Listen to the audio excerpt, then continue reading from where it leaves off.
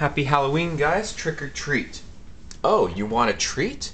Well, here, let me show you how to find the Ka of an acid from a titration curve when you start with acid and you add base to the equivalence point. Now, the first thing is, if you're trying to find the Ka with a titration, you don't need to go any farther than the equivalence point. But maybe you did. I don't care. So, here we go. At the equivalence point, we have added just as much base as we have of acid. That's the definition for equivalence point. What you'll notice about the titration curve is that there's a buffer region here. The buffer region is the region where you've added just enough base that you have some conjugate base in solution, but you also have some acid in solution. So as you keep adding base, rather than creating more OHs or consuming more H pluses, you're actually just converting conjugate acid into conjugate base. So the pH doesn't change very much because the H plus concentration isn't being affected by you adding base. Here's the point though. The best place for the buffer region, or where the buffer is flattest, or the middle of the buffer region, is the point at which you've added half as much base as you have half as much base as you started with of acid. Which means that in your solution, your concentration of base is equal to the concentration of your acid.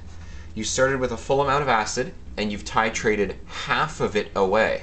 So let's say it started at 20. You started at 20, half of that's gone, and you had added 10 of these. See how halfway gets you so that the base equals the acid, especially since you started with 0 base? Anyways, that's how it goes. Now, the greatest part about the buffer region is we have a special equation called the Henderson-Hasselbalch equation, or Henderson-Hasselbalch, I don't know. pH equals pKa plus log concentration of base over acid. And the greatest part about this point in the buffer region, exactly halfway to equivalence point, in this case half of 16.82 is 8.31 milliliters.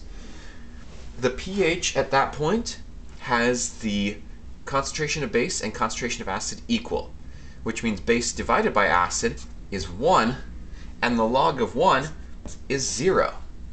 So at this point, exactly halfway to equivalence, whatever your pH was there, I don't know, 3.62, that is the pKa for the acid that you're using.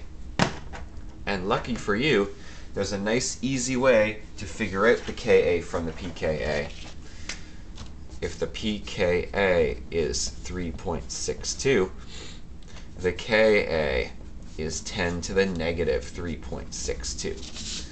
On your calculator, I type 3.62 negative, and then I use the 10 to the power of button, and I get 2.4 times 10 to the minus 4. And that's how you find the Ka of an acid from the titration curve. The pKa of the acid is the same as the pH, halfway to equivalence. Happy Halloween. Best of luck.